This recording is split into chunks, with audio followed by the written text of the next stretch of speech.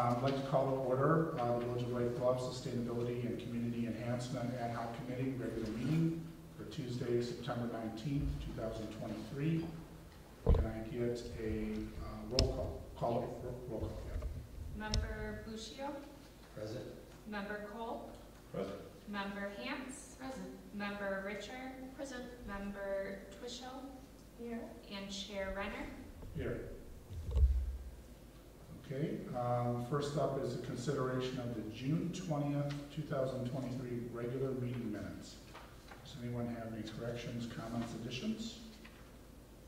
Page 2, the last line, it's involved. It's just missing D. Yeah. Thank you. You said page 2, the last. Here you go. Involved. I see it. Perfect. Thank you. Okay. Anything else? If not, can I get a motion to approve? So moved. Second? Second. All in favor? Aye. Okay. All right. Next up, we have allowed 15 minutes for non-agenda items for any visitors who want to speak on something that's not on tonight's agenda. Is there anyone in the audience who wants to speak on something not on the agenda? Okay. Then we'll move on to general business. Take us forward. Yeah, so our first item is a ravine presentation by Dave Kraft of Hay and Associates. And just so everyone knows, we're having a little bit of technical difficulty tonight, so we don't currently have anyone on Zoom, but this is one of the ways that we record our meetings. So if everyone can just kind of speak up, speak loudly so that we get it recorded, that would be wonderful. And Drew, if you want to start the presentation. Do you want me to just kind of let him know when we move forward? Yeah. I got a couple, I asked just because there's a couple animation things in there just with some of the slides, so. Okay, yeah. It should play out just fine. So thanks for having me, everybody. My name is Dave Kraft. I'm a principal engineer at Hay and Associates. Our firm is, really all of our work is focused on water and natural resources projects. We're engineers and ecologists and environmental scientists, but I think as the community of Lake Bluff is seeing, water tends to drive a lot of issues we have in a lot of design things, and that's really the focus of our firm. One of the things that we've done a lot of with that focus is work on ravines, including in the village of Lake Bluff and really all up and down the Lake Michigan coast and some inland ravines as well. So that's what we're here today to talk about. For these kind of presentations, a little bit higher level things, kind of lean a little bit on definitions from Wikipedia, because if you're all sitting around a fire and wondering what the ravine impact is, that's the first thing you do is pull out your phone and see. And for a ravine, it actually gave what I thought was a pretty good definition as it relates to how we look at things from a design and restoration perspective. So you can see the definition there.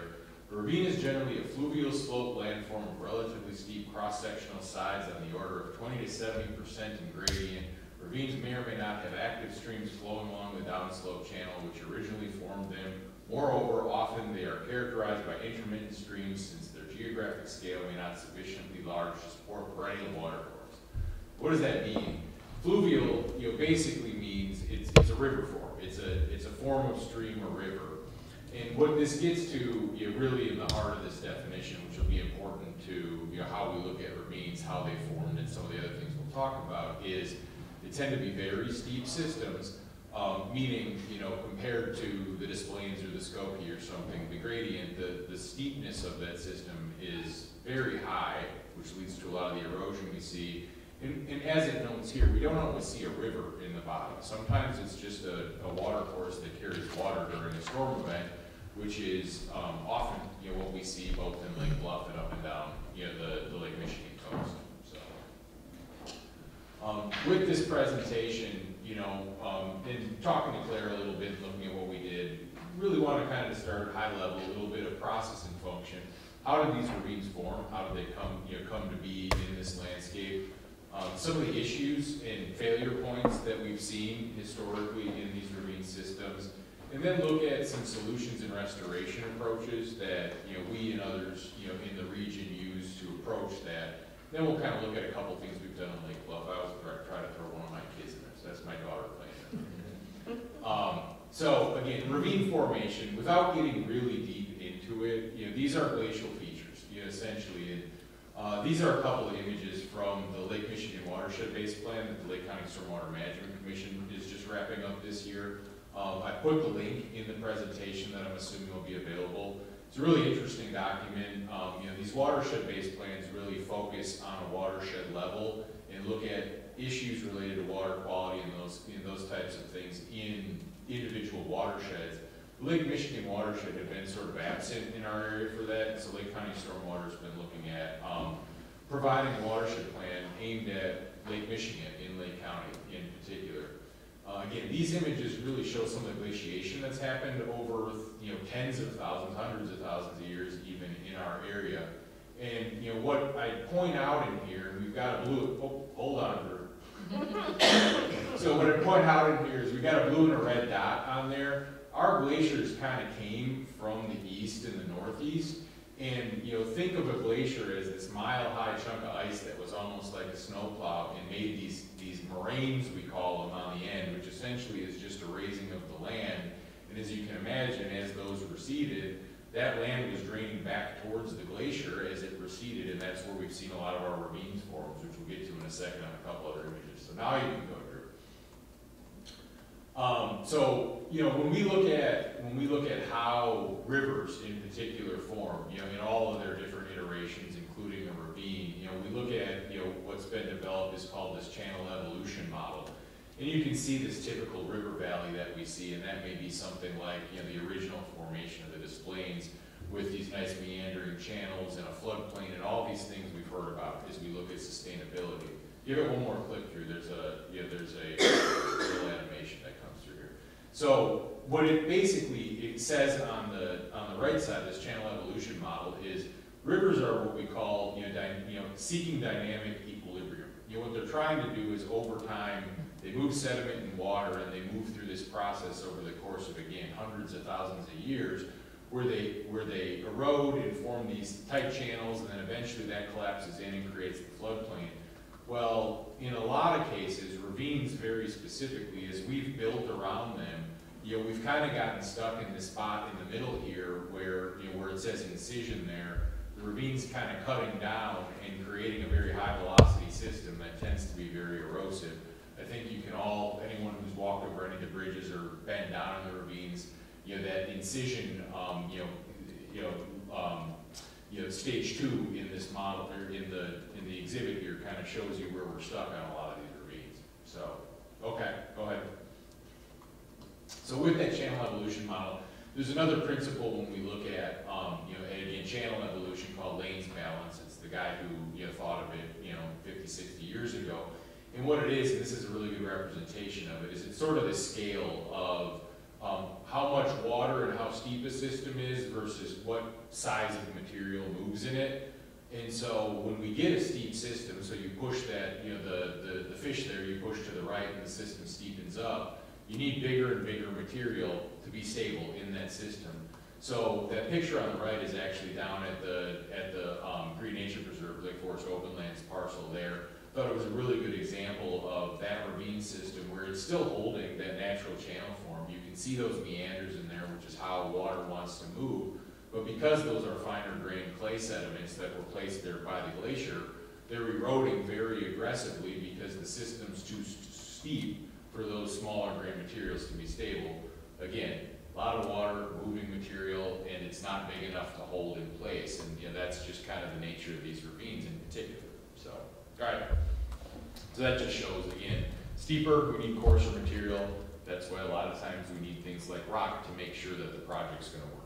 So, all right. So this is a watershed map that, you know, we did going back to the Ravine Park project, so a decade ago or so now. And I just want to kind of point out that this obviously, you know, each of those lines, you know, the little spider web on here, those are 2-foot contour intervals. So you can see what reflects on here is these ravines are really deep systems. I'm sure you've all kind of seen this either driving around or on an aerial photograph or topographic map or something. The other thing that you get is, as you get, you know, moving west there, that western boundary, and it doesn't show up great in here, but that red line there is essentially our watershed boundary. That's kind of that end moraine we look at, where you see it's not far in from shore, but basically this, this pushed up there, that creates that high point, and then everything's draining back towards the lake.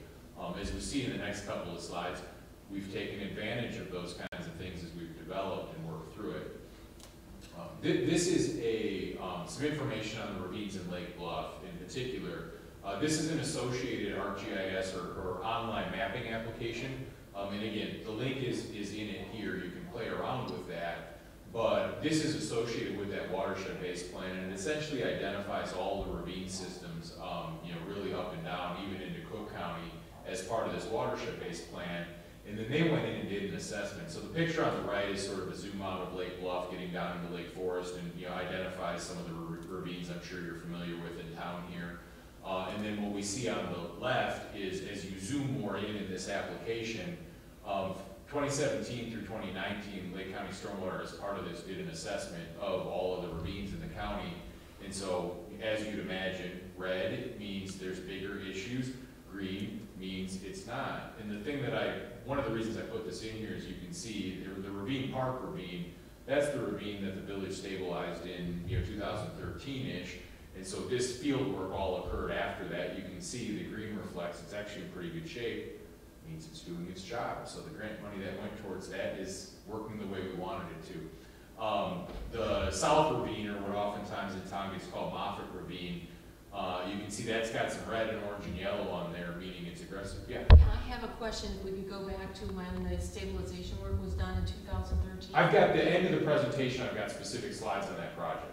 If you want to just wait, we can go over it then. Well, just, my simple question is, how was it stabilized? Yeah, I'll show, like I said, I've got specific slides and pictures in the end of here that'll show you exactly what we did in that. So. Sounds good. Yep.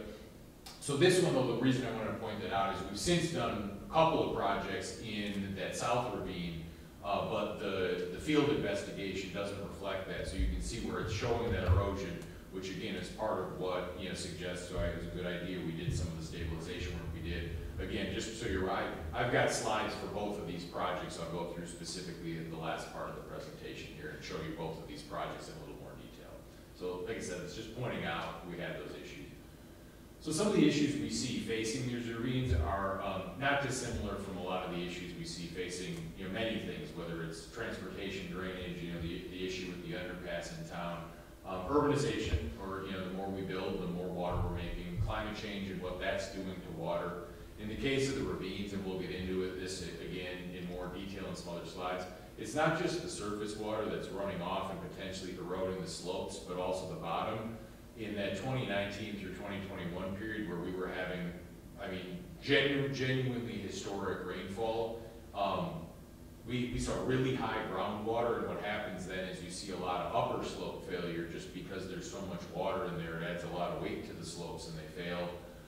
Natural erosion, even in an unimpacted scenario, ravines are erosive features, as are rivers, and so a lot of this, it happens over geologic time in a natural setting, but they are erosive by nature, and so not only is that occurring naturally, we have to deal with it. And then with those things come a lot of habitat loss. These are pretty interesting features, and I'm gathering you all are pretty aware of that, but the lake creates like a microclimate in the bottoms of these ravines and stuff, and you see vegetative communities in here more consistent with much more northern latitudes, just because it stays nice and cool and moist, and it really is a fairly unique ecosystem to this area. As with most natural systems, in our area, invasive species are a big problem. We'll get into that a little bit in some of these case studies too. So again, with the urbanization and the climate impacts too, these are just a couple slides I've used in a couple different presentations just to kind of reflect a little bit on what we mean by that. And what we mean is the hydrology changes, or how much water we're getting and how fast it's coming. So more water faster is how I've kind of done it. The image or the figure on the left up there is what we call a hydrograph.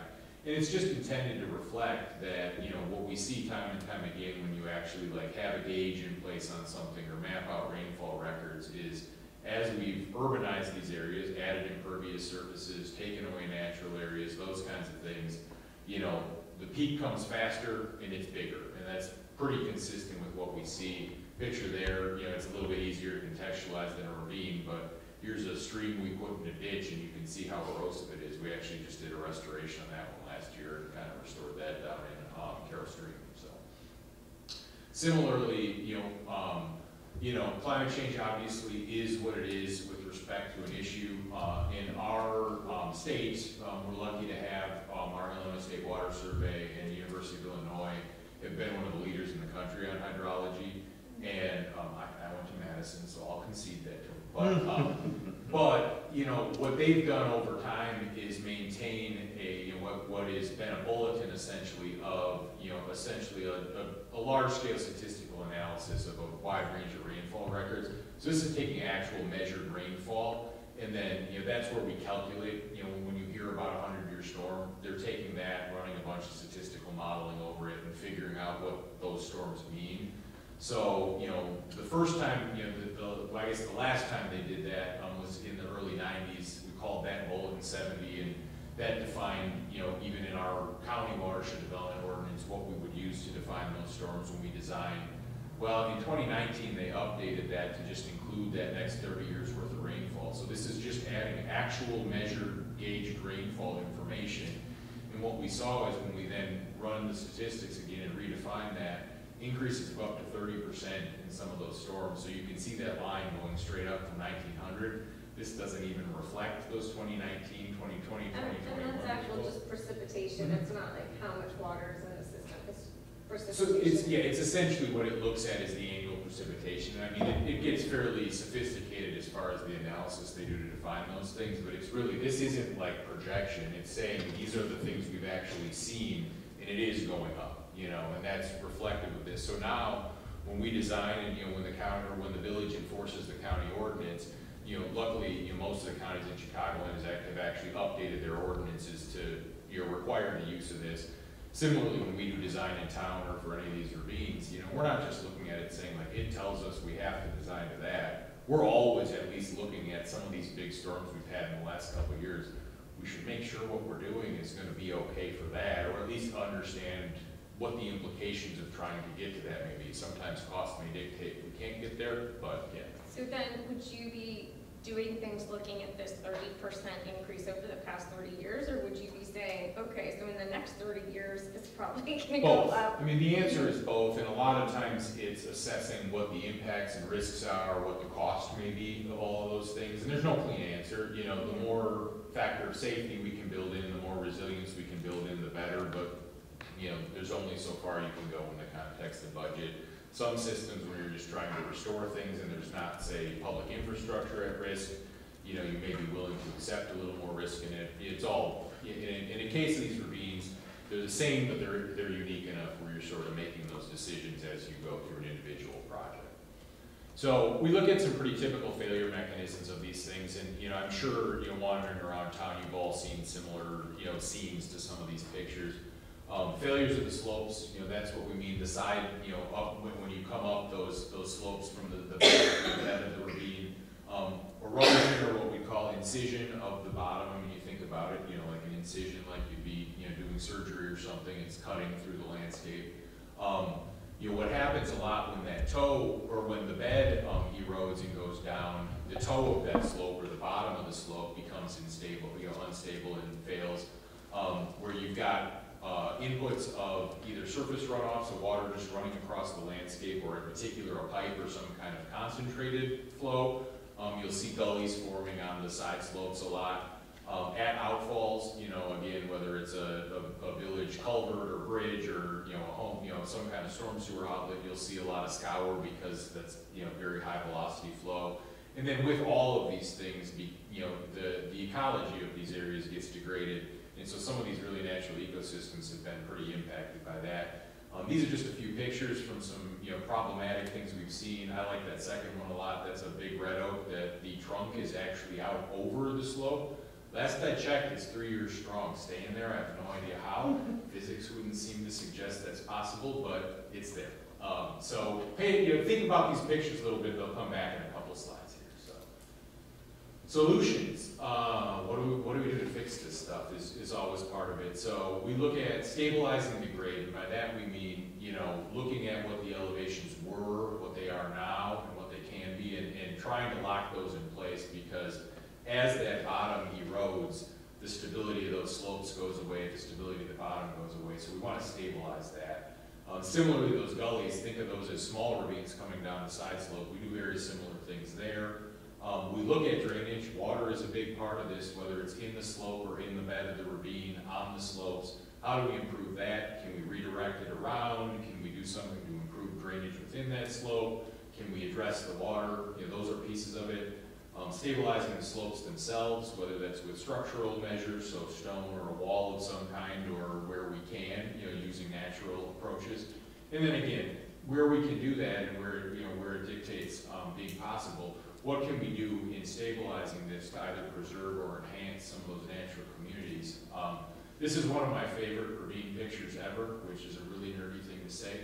But this is at Fort Sheridan Forest Preserve, where several ravines come together there. This was last spring, one of the only big rainstorms we had, I think in about March of this year. And you can see where that northern ravine comes in, so the top of the picture, I guess it's actually the south in real life. 10 years ago, we pretty much stabilized that whole ravine with the forest preserve. And you can see the water coming through there. It actually drains more than the bottom one. There's more flowing through there, but you can see it's relatively clear water. And then the ravine coming from the right side, the bottom right of the picture, that's a ravine we're actually working with Lake Forest Openlands to try to get grants on now, but it hasn't been stabilized. But again, very similar contextually, but actually drains less surface area, and you can see how turbid the water is. So this just suggests that we can actually do things to fix these things, so, which we'll get into a little bit here.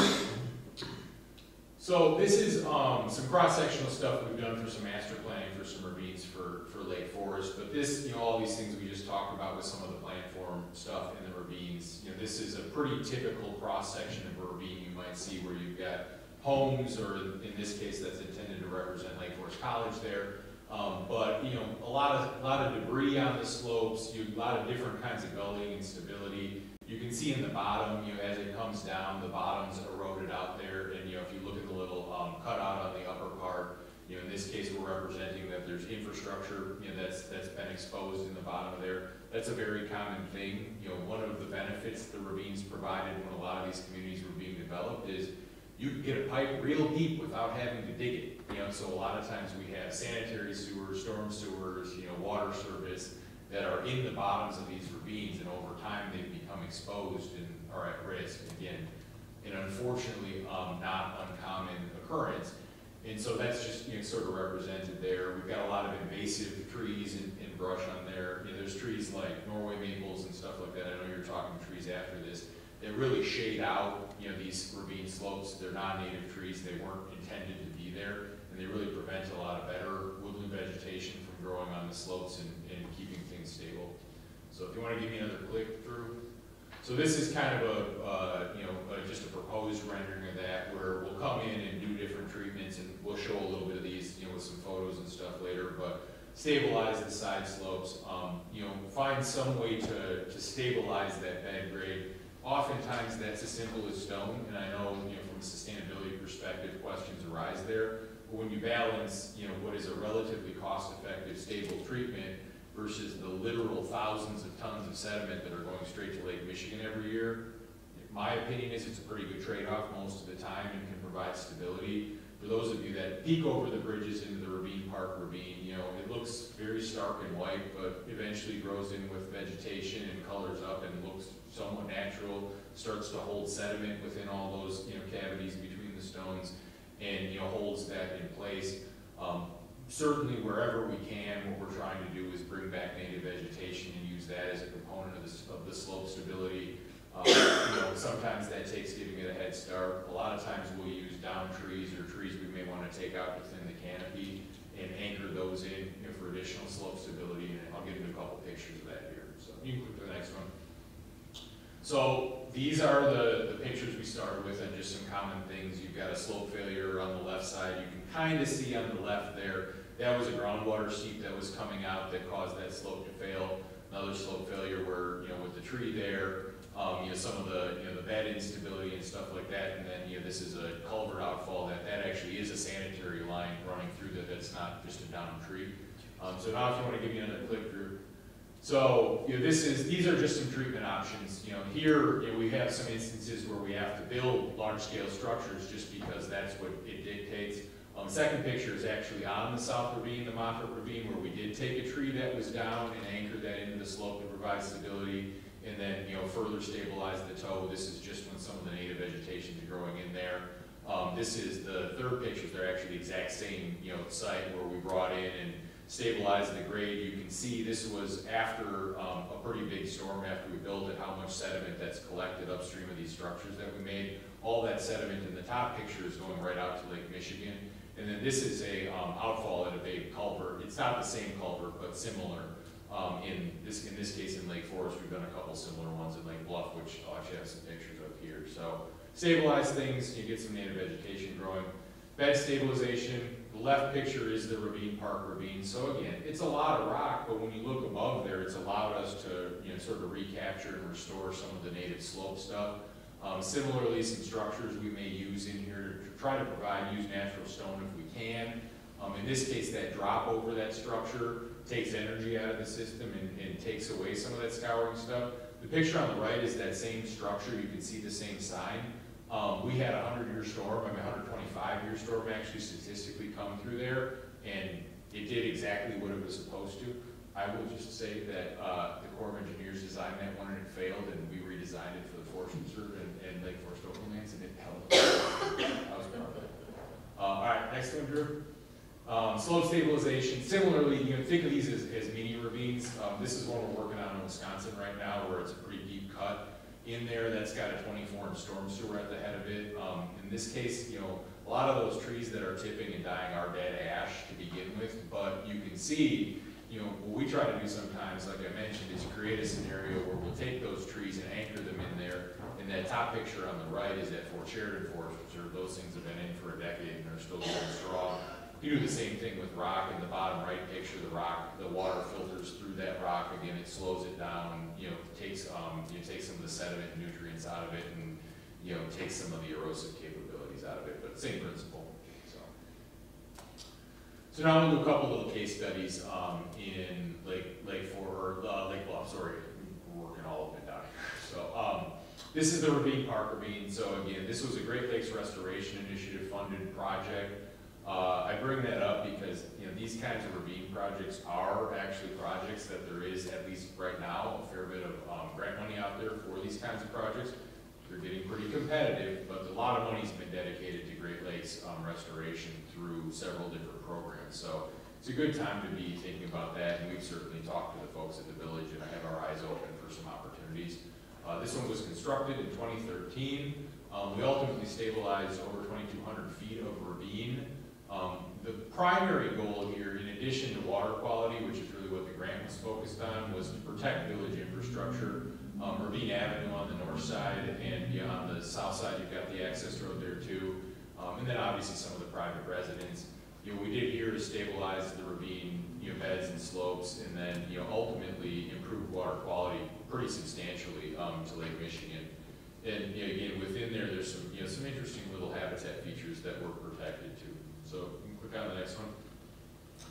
We actually, as part of the grant, you know, these are probably a little bit hard to read here, but I know the presentation will be available. As part of the grant, we owe them a final report, so I pulled up our exhibits on, you know, this kind of goes from pre-project all the way through post-project. You can see the bottom right was a big storm that came through the project area not long after we finished, and, you know, did great. I'll point out too that the South Ravine at that point really hadn't had much stabilization. Even that Lake Bluff Openlands project on the west side of the road hadn't happened yet, but the drainage areas or the amount of water that drained them was very similar. So we actually did comparative sampling and testing of water quality during that, you know, that October event that's listed in photo 10. And found that, you know, the Ravine Park Ravine post-stabilization actually had measurably better water quality than, you know, the South Ravine prior to any stabilization. It was, you know, one of the things we're required to show with the grant, but was, you know, really interesting to see. So Hey Dave, Yeah. question, when you say water quality, Yeah. what do you mean by that? Less sediment in it? Or Yeah, less- yeah, it's largely sediment-based, a great question. And so, I mean, you can think of that, we hear a lot of things about PFAS and some of these other stuff now, these really, truly harmful chemicals. And for the most part, our stormwater runoff doesn't have a lot of that in it, especially in these systems that it's coming through flashy. Certainly there are things coming from roadways and stuff, and I don't want to dismiss that, that's not possible, but the land use, to most of these ravines, it's not like you had a big industrial plant draining to most of these sites.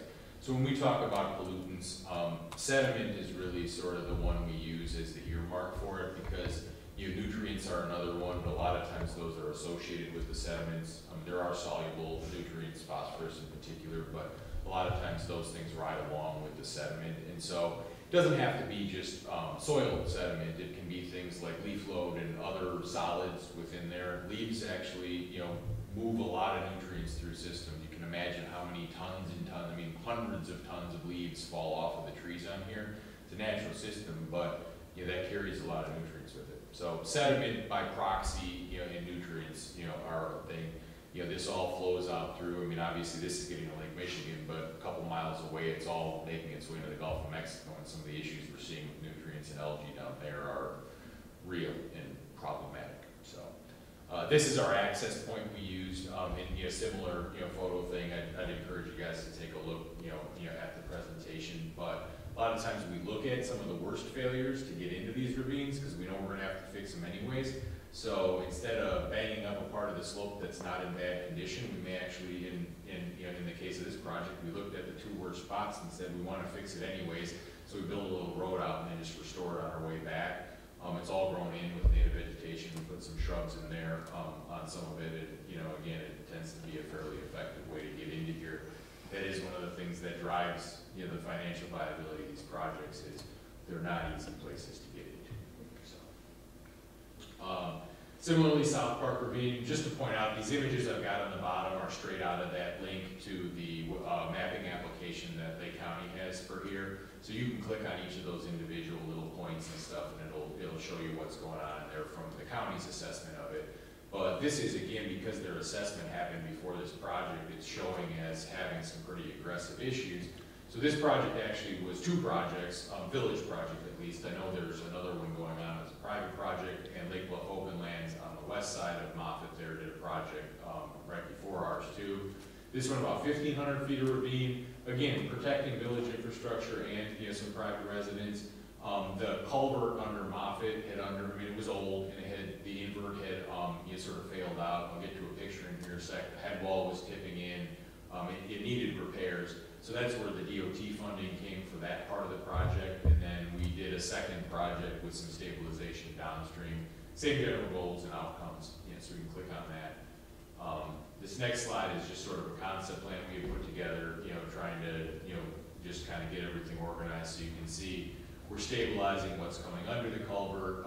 They fixed that whole embankment up there as part of the DOT project. The culvert was lined, so now we've got another probably 50 years life cycle out of that same culvert just by putting a liner in it and making sure that it's structurally sound. And then we did a series of stabilization things. The little green on the slope, those are gully stabilizations, in these cases associated with a couple of village pipes that came down the slope that we restored and repaired on that. And then, when we say grade control, what we mean is basically a big rock dam in the bottom. And the idea is to kind of hold sediment up and lock that in place so it can't cut down anymore. And that tends to just project stability back up through the system. And we space them based upon the grade of the system and try to get as much redundancy as we can. So, a couple pictures. Again, here's kind of a couple before project pictures. Pretty major slope failure. You can see almost blocked off the channel, and over time it erodes. The thing I'd encourage you to imagine is 2 feet of water moving through there and how much sediment's getting down to the lake. And then this is actually not a terribly bad picture of the existing head wall before the project. After this picture, and I couldn't find a great one because it was hard to get in there, that whole thing fell off at one point. Part of why that happened is you can imagine how flashy the water moving through that ravine is. Comes out of there like a fire hose, and there was like an 8-foot scour pool that had formed kind of where those trees are. The stability for supporting that head wall disappears, and the head wall just collapses in. So give me another click. This is, sort of a, same general section of the ravine. We've used some stone. Like I said, I know stone is what it is, but in this case, it allows us to stabilize those areas and then rebuild a little bit and restore some of those slopes, or at a minimum, keep them there, keep those communities, those interesting ecological communities. This is that culvert. We replaced the head wall, stabilized that, built in a structure that allows us to collect a little sediment, and really the intent of the size and really the context of that, that pool you see downstream of the pipe is we want to try to design something that takes as much energy out of that water as we can. So as it passes downstream, it's got less erosion potential. So like everything, the water's got, both kinetic and potential energy. When it's coming out of there, it's very high in kinetic energy, meaning it's shooting out of there and scouring things. If we can use the stone in the design there to kind of take some of that away, because of the steepness, it's going to build back the potential energy, but you've got a period where we kind of minimize the actual scour that's happening. So that's our engineering lesson. So what do you do if you got a ravine? First thing I'd say is don't panic, especially on a private scale. I'd say the majority of places we go, you don't have people at risk of losing homes or even roadways and stuff. Not to say that doesn't happen or that it can't be a risk, but for the most part, that doesn't tend to be the case. Obviously, when we get into some of the bluffs where we've seen, when the water level in Lake Michigan was high, which luckily it's back down a few feet now, that can be a little bit different story. Due diligence is key. We get, a lot of times we come to properties or get called out, the village recommends us or someone gets a hold of us after someone's bought a house on a ravine. I am shocked at how few real estate agents reach out to people like me to have us take a look at ravines before people buy. I think it's happened twice to me in the last 15 years. But it's good things to think about. If either you're looking, friends are looking, whatever. Consult experts. That's self-serving to a degree, obviously. But these aren't things that can necessarily be fixed with pretty landscaping. These are things that when they get to the point of needing to be addressed, there are a lot of us who spent a lot of our careers learning and growing and trying to understand these things, and a lot of times that's what it takes to really find the right solutions. I put in talk to your neighbors specifically because going back to the idea that one of the financial drivers of a ravine project is how expensive it is to get to the bottom. Once you're in there, you can get a lot done. So a lot of times piggybacking projects, there's engineering and permitting and that goes in that can be combined too. More than likely, if you have a problem on your ravine, your neighbor probably has some kind of similar problem, and the folks across the ravine, there can be a tremendous cost savings and a lot of bang for your buck on expanding projects. I know when we've done village projects, both of the major ones we've done on Lake Bluff, we engaged some private residents and got them engaged. That's almost always our tact, is to talk to all of the neighboring properties when we're doing public projects. Obviously, there are implications with respect to a municipality being able to just, fund restoration, as there's a lot of private properties on these ravines and precedent is an issue. But the more you can expand these projects, more often they're going to be more economical. Again, then determine your goals. Do you have a ravine that's in good shape and you just want to really make sure that that ecological community is in good shape? Do you want to take care of some of the runoff and build a rain garden in your yard? Do you have something that needs genuine stabilization? Figuring out what you're doing, and then get to working on a project. For that, that's an easy thing to say. These aren't cheap projects necessarily. The village is certainly aware of that, and that's why the capital planning process is part of what drives these things. But being prepared for these things positions you, whether there's a county grant available, maybe you've got a project next to a village, project that may be coming in the future. So planning, like anything, becomes real critical in these things to be out in front of what it's going to take and all that. So that's what I got for tonight. Thank you very much. Open it up if there's any questions. I was just wondering, I probably should have asked this right away, but the purpose of this presentation is to educate the SEC committee? That's correct. Yeah, at one point I believe Member Cole had asked for a general presentation on ravines, and we noted that, a lot of the property owners of the ravines in Lake Bluff are residential. They're not village owned, but this is, yes, informative to talk about some of the concerns with the ravines, since these are a feature in the village.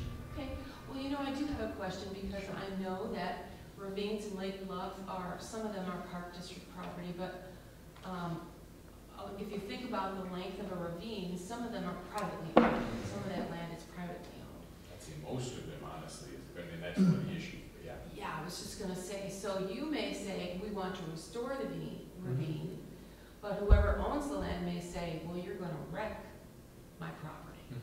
So how do you get past that? How do you get people to start to cooperate or re-envision what the ravine could look like? Yeah, physics is easy to figure out. It's Sure. people that's the hard part, right? Right. You know, and so, I mean, it's a really good question, and, you know, like we talked about before, each situation is unique. I mean, because of some of the, what I'll say is that the age of the platting, I mean, so these are some of the older parcels in the county, obviously along the lake, and then with the ravines, it creates some really interesting shapes of the parcels, you know, old estates that have been broken up and things like that, so it's a big challenge.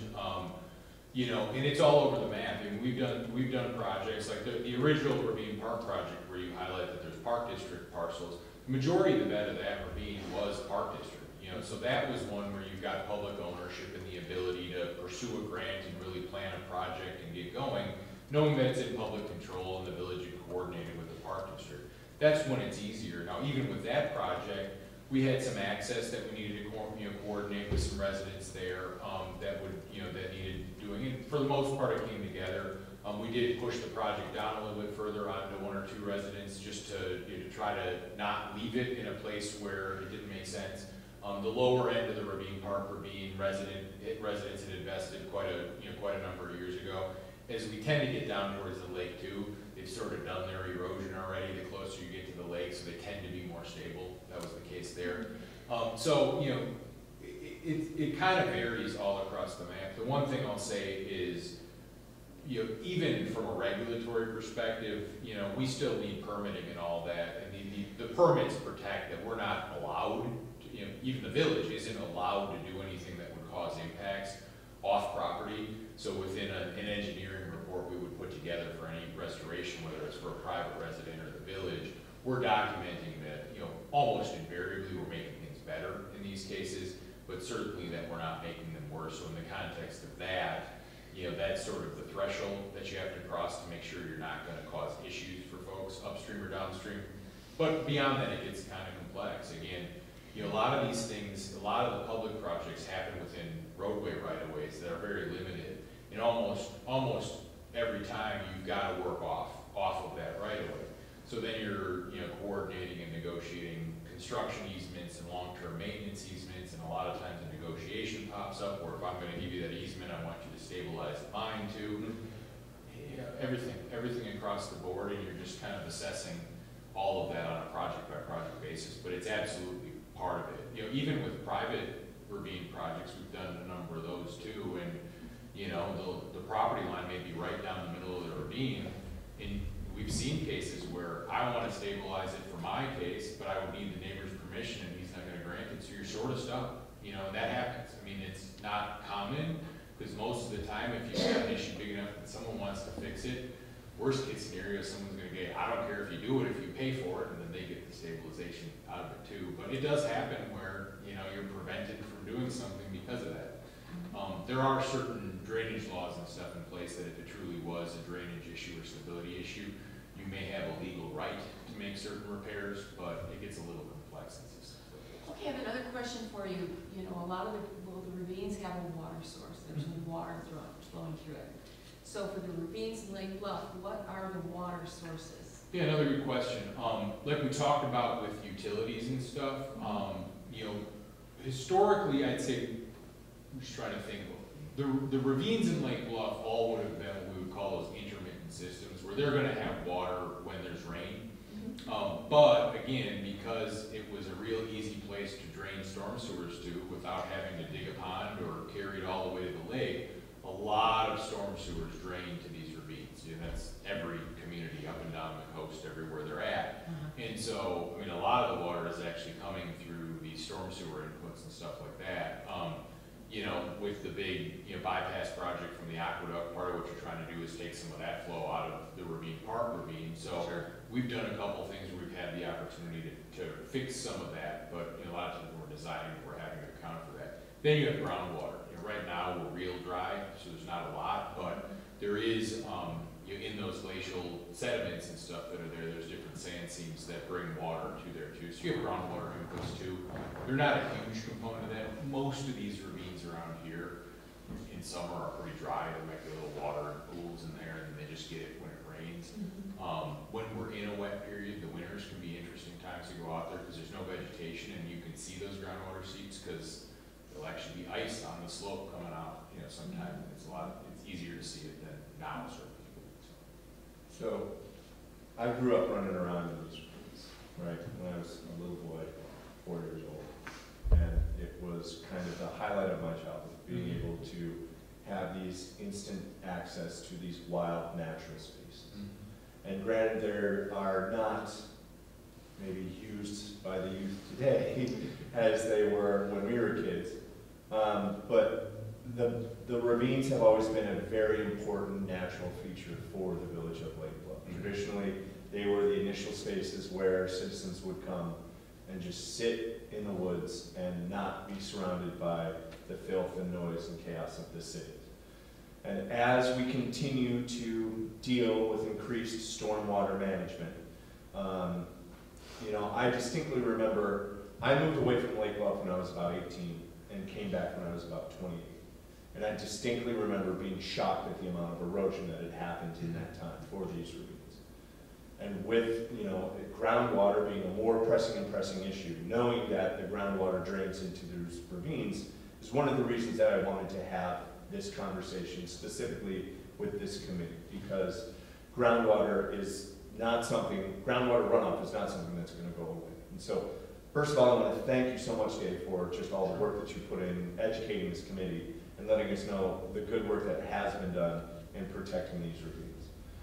After other conversations with plans for instance, the Park District and Lake Bluff Open Lands and the projects that they are having, it's come to my attention that the management of the ravines is something that is very fractured.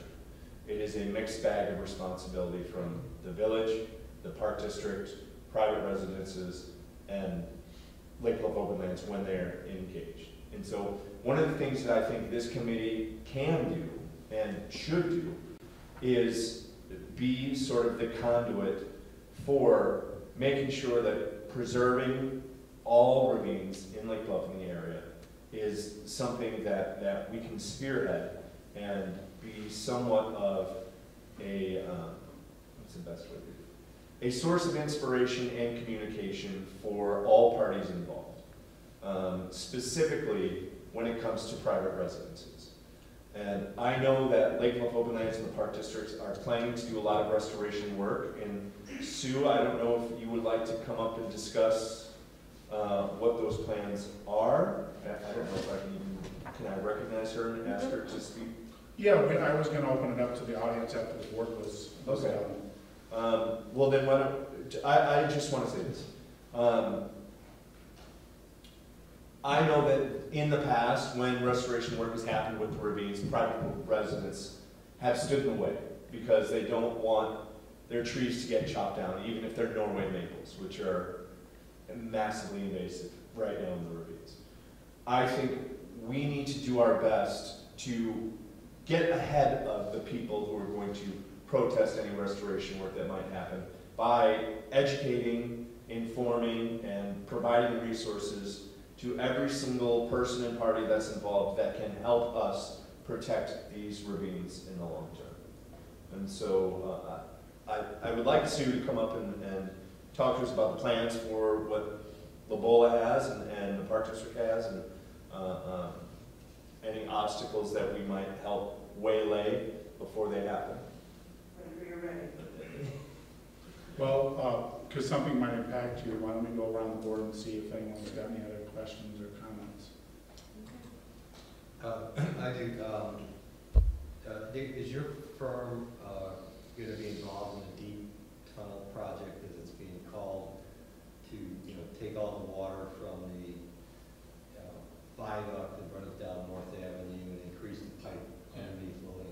Not directly, we've been, you know, we looked at some of the Lily and Dell stuff with the restoration, you know, with, after the Bluff restoration project, so I helped Jeff and Drew a little bit, just, you know, kind of guide some of that stuff.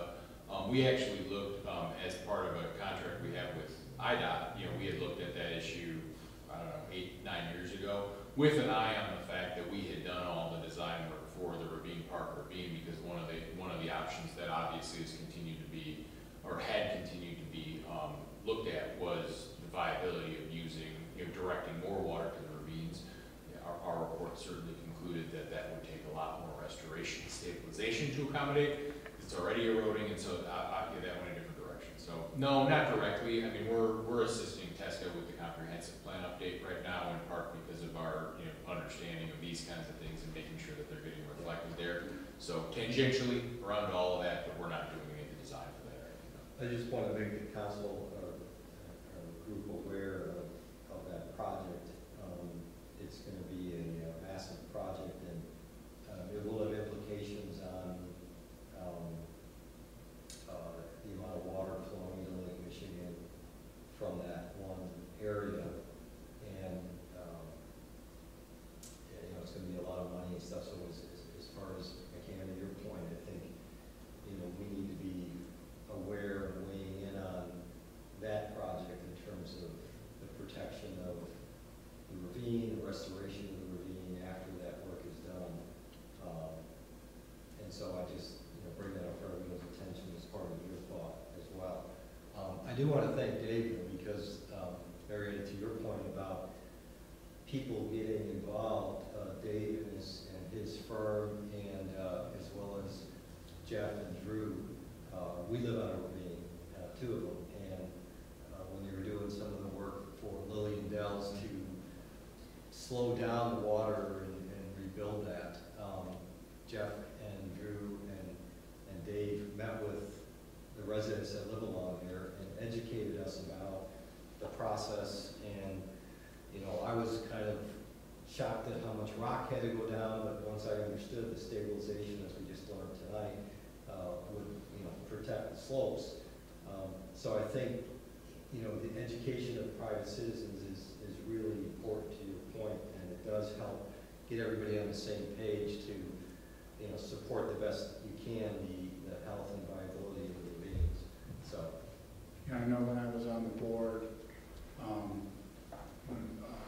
when we were talking about the ravines and the ravine stabilization, I remember some rather significant budgets and numbers being thrown around to make the required improvements. And if this large stormwater project that we're looking at, which is absolutely necessary for the village, I mean, we've got flooding issues everywhere, or in particular areas it's very severe. As I understand it, that engineering project, the funding and the involvement of the state and federal officials only brings it to a certain point. So we get to that certain point and we're told, okay, you want to fix the ravine, and it's $20 million. You know, we as a village have to understand where that money's coming from and how we fund it. Mm-hmm. Because it's two parts: get the water away, but then you got to get it down properly to the lake, right? Mm-hmm. So I think that's definitely at some point as that moves along. I know it's a slow train. You've got to take a look at what that last mile, 100 yards of that project is going to cost to do. So open it up to audience and You know, I just want to add one more thing. I think it's pretty exciting to think about how the SEC committee can play a role in ravine restoration and habitat protection for the future, you know, for hundreds of years to come. So I think that's very exciting. I think that the idea of education is critical, but it's often not enough. You know, so we can, a lot of people who live on ravines are already very well educated about what ravines are.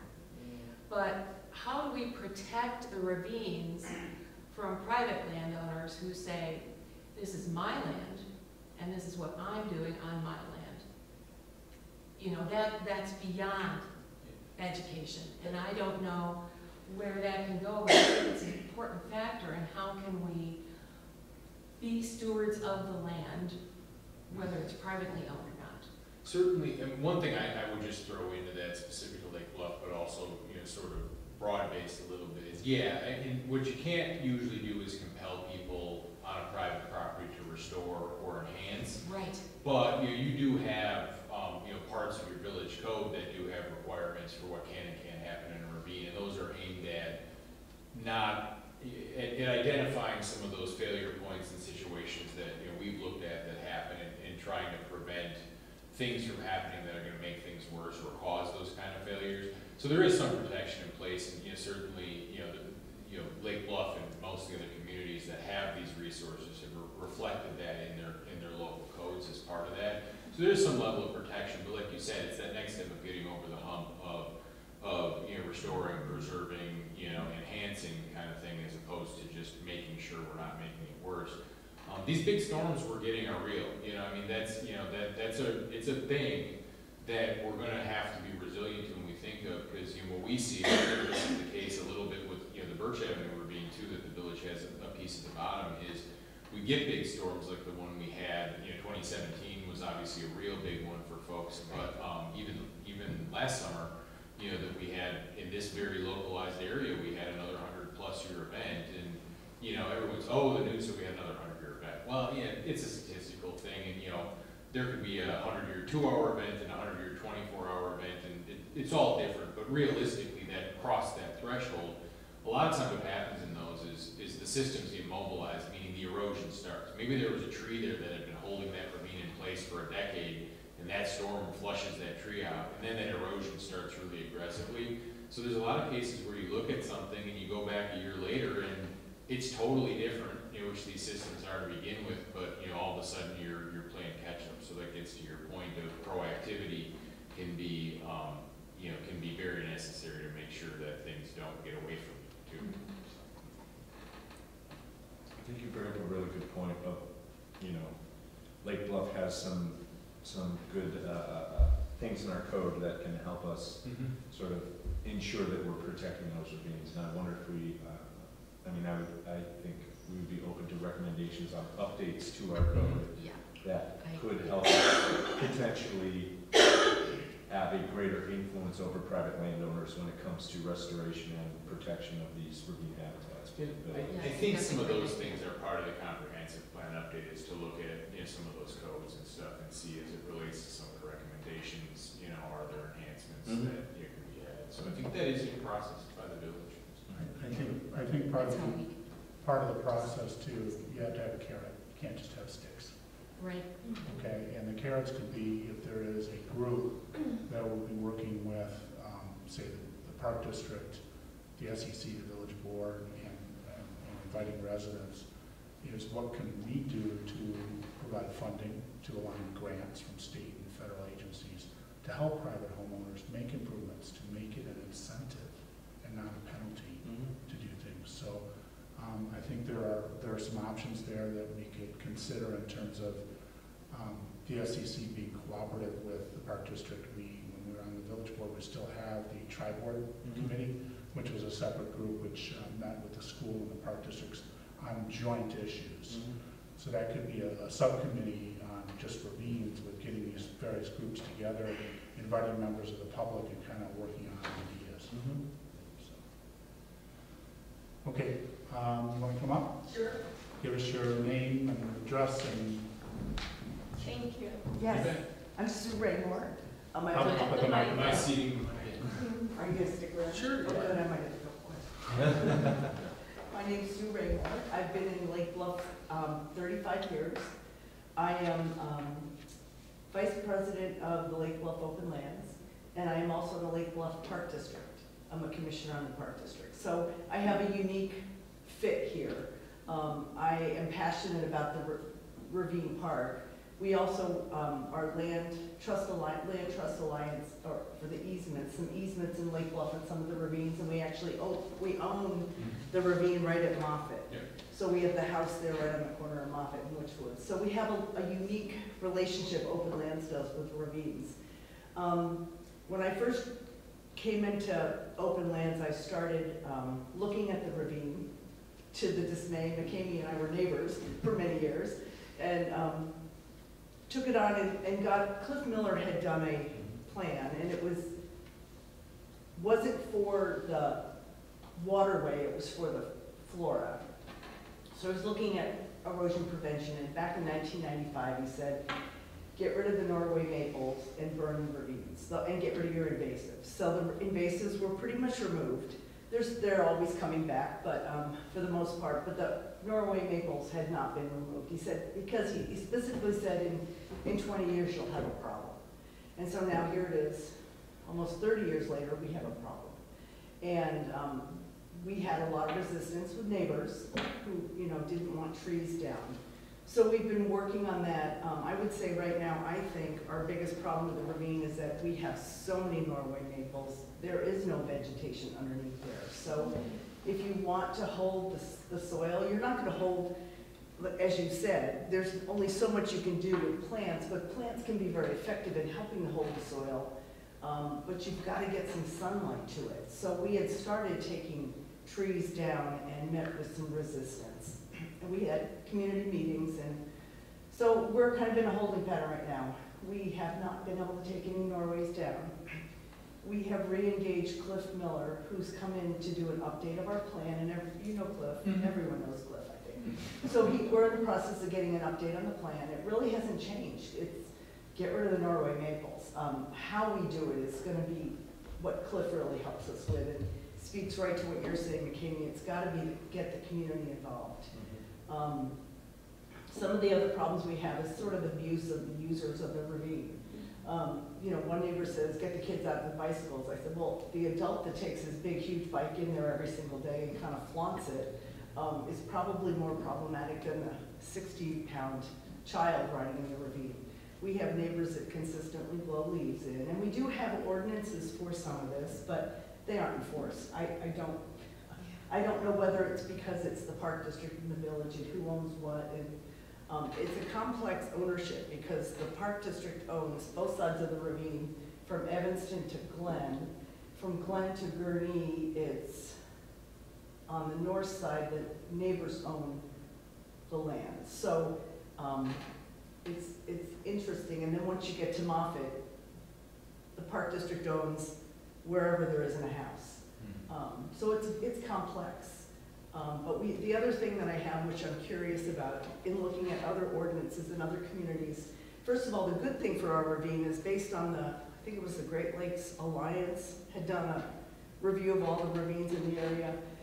The Ravine Park ravine has one of the lowest slopes, or the least, which would, so less likely to have severe erosion.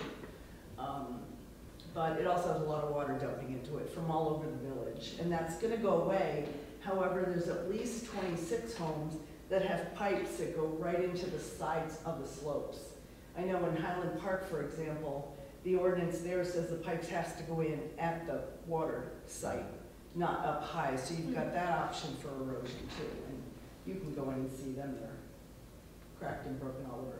So our plan is to work with Cliff to get our final plan. We're also working on a tree inventory because our idea is we're going to try to get grants because there's a lot of trees, a lot of Norway maples. Once we have the management plan and the tree inventory, then we can really start looking for grants. So that's where we are. We hope to. And Sue, is that Lobola or the park district? Which we are you? That is, or is it both? Well, it's the Lobola helped facilitating with the park district. It is obviously a relationship with the park district because they're the ones that have engaged Cliff Miller. Okay. And with Lobola hopefully doing most of the work. We can't, obviously. We were in there a couple years ago taking out trees. We're very careful about what we take down because we aren't going to be in a situation where we have any risk to homes or private property. So there's a limit to how much we can do. So Sue, knowing that the park district is managing right now the park district sort of side of the ravines, how can the village help extend the preservation efforts that you're doing in the Park District side into maybe the more private property sides of things? What can this committee and by extension the board do to help you continue to do good work for them? I like what you talked about having a group that, it's really gonna have to be education for the homeowners. We have some homeowners that have done phenomenal work in the ravines. They've had Chicago Botanic Garden, they're looking for plants of concern. It's just been wonderful what they've done. So, I would love to celebrate those people in any way that Yeah. we can. The work that they've done and those individuals who are good stewards of the ravine on any channels that we can if possible. yeah, I would love to continue with the restoration work and get the neighbors. So what Cliff has said we want to do is section by section of the ravine, and the strategy would be to take the areas where there is good flora and get rid of those trees to keep it there. So preserve what you have first, and work with the neighbors individually. Like whenever you're going to be working in a section, to have meetings with the neighbors so that the neighbors get brought in. But understanding that the only way this is going to get resolved is really the Norway maples. I mean, it's dense. I don't know if you've been to the park. Dense. So, anything else? Okay. Thank you. Thank you. Thank you. Thank you for your presentation. Very, very detailed. Right, so we move to the next. Can I make a final recommendation? Sure.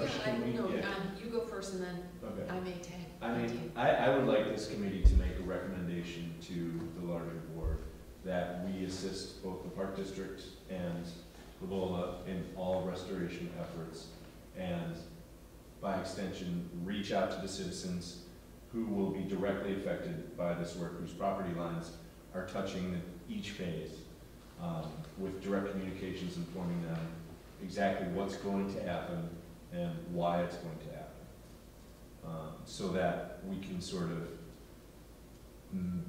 get ahead of any resistance that they might face. And I'd like to hear thoughts from the group on that. I think I would support recommending to the board they establish a subcommittee and have Park District member, have a Lobola member, have a SEC committee or two member, and those meetings take place and they report back, with plans and strategies. I think that, as we mentioned, regulations are part of it. Your efforts in getting grants available could be made as more of a group effort and provided as a resource to property owners. Like, hey, would you like a survey? There's money available in our pool for next year for you to use one of our recommended people.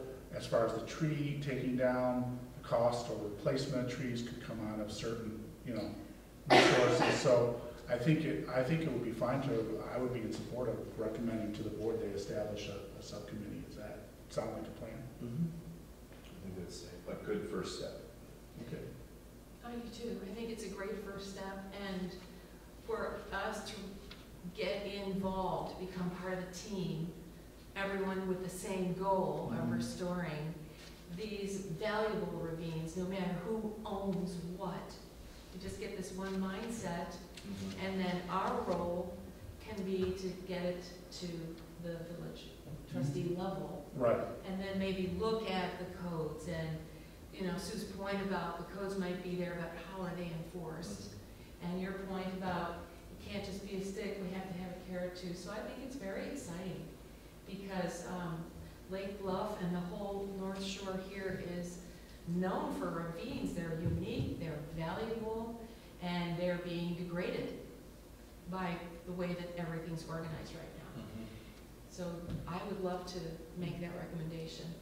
That seem good to the committee?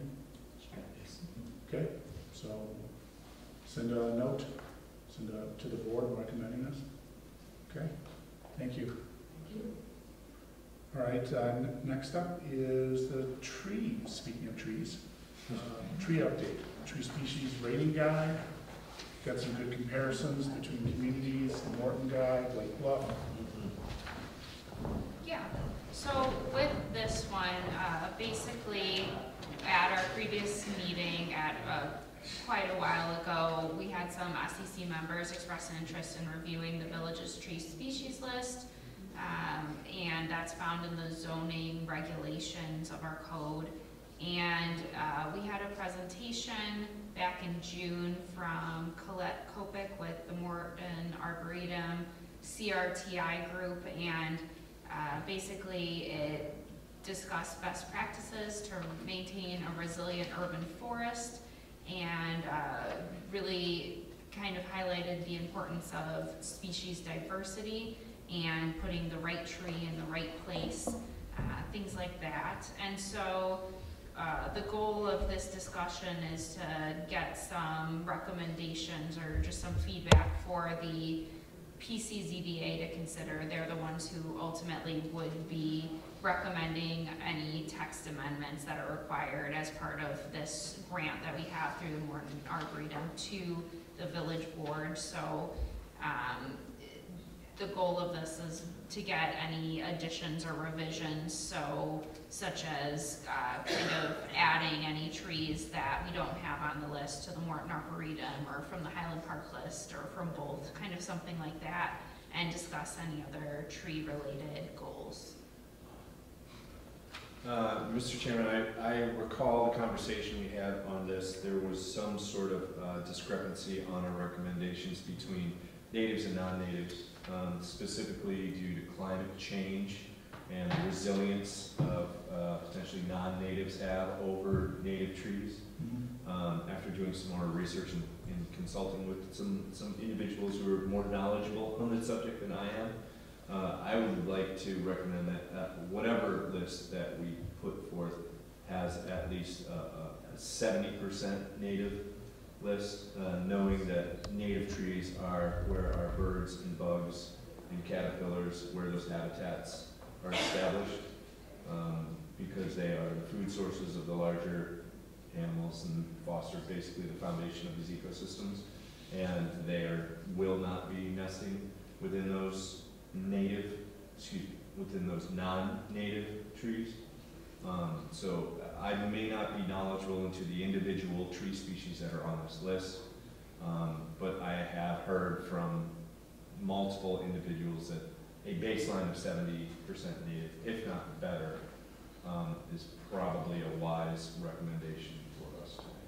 Just something to consider with this list is this is the list that will go towards parkway trees first and foremost, and second, it'll be for replacements for when somebody takes down a tree. But that parkway tree, if you remember in the presentation, it was something where she kind of talked about that right tree in the right place and kind of prioritizing maybe the more native species, or specifically native species, in the areas that aren't within the right of way. So that is something to consider with that. Is sometimes the trees that are in the parkway might need to be more resilient and might need to be some of that, and that's might be something to consider as well. Yeah, so off that, do we have a list like, I know you were saying for replacement trees, do we have a list like this that's easily accessible to the citizens of Lake Bluff for if they want to look into getting native trees, or they need to get new trees, or something like that? It's on the website. It's on, yeah, it's within our zoning regulations and our municipal code, so it is available to residents. But I think back to education and publicity, which we've talked about before, I remember seeing Lake Forest had some nice, really 1x17 diagram pictures, sketches of trees, and it was kind of like the trees of Lake Forest, and it was something that was really promoted out to the residents, and so they start thinking in their mind, you know, what are the preferred trees? Like we have a playbook right in town for, but I think there's a way to take this and maybe really just educate the residents a little bit more. They shouldn't have to dig for it. It should be something that they're just kind of. The only thing I would add about, and again, I'm not an expert either, but I know that when we talked about species, animals, birds, what we're seeing is that birds that were never seen in Lake County or in this region are showing up because of climate change. They're migrating, they're moving into new territories.